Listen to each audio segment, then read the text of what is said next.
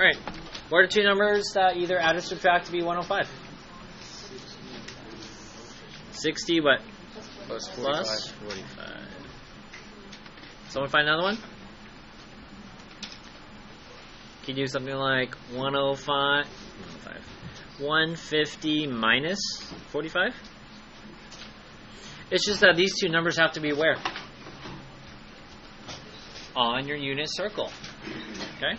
How about 165? What'd you guys get? 60. Okay, so some people were thinking of multiple numbers, but now we need two of them. Just two.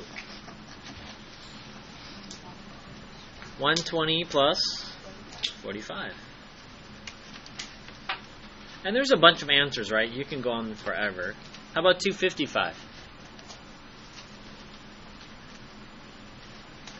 210 plus 45? Can I do 360 minus 15?